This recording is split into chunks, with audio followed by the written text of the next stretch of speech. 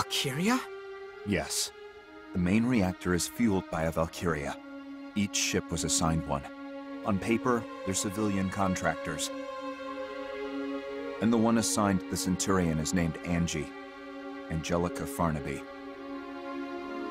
Wait, hold on. Just what is a Valkyria? I heard they're descendants of the ancient Valkyr, who protected this land a long time ago. I've already been told that the Empire's weaponizing them, and that the Winter Witch is one specialized for combat. But you're saying the Federation has their own Valkyria? Not even as weapons, but as living batteries? That's correct. Angelica has been modified to act as a power source.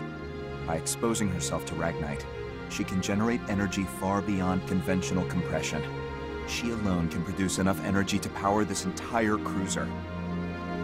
That's why the restricted area was so heavily guarded. You're using a human being. You locked a little girl in the reactor of a military ship. Claude, she volunteered for this. She signed a waiver agreeing that she and her life belong to the military. There's no way that could be legitimate. On the contrary, it's a legally binding contract, just like the one you signed when you enlisted. It was an accident that she left the main reactor and met you all, and suffered amnesia at that. But once she remembered her duty, she returned to the main reactor of her own volition. How is this even possible? She and all the others volunteered for this initiative. They're doing whatever they can for their homeland. But both the Cavalier and the Comet are gone. Indeed.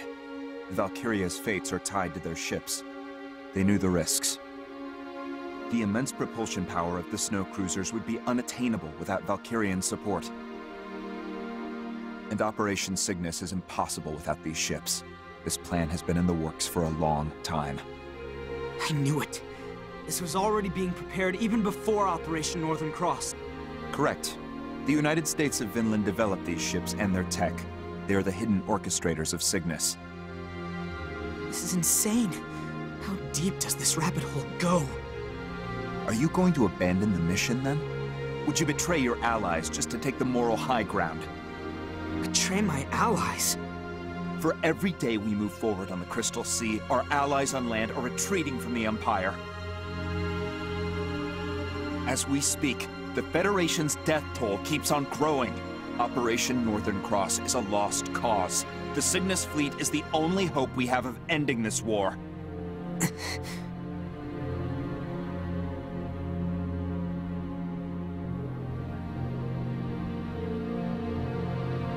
And here we are, 2 days from the Imperial capital. 3 at most, even with combat. Then, you plan on storming the enemy's capital with Angie still hooked up to the main reactor. That's correct. Claude, do you believe the captain will wake up from this? I don't know. I can only hope so. We'll need a decision. Soon. Who else could make that call without being swayed by emotion? Please, Captain. We need you to wake up.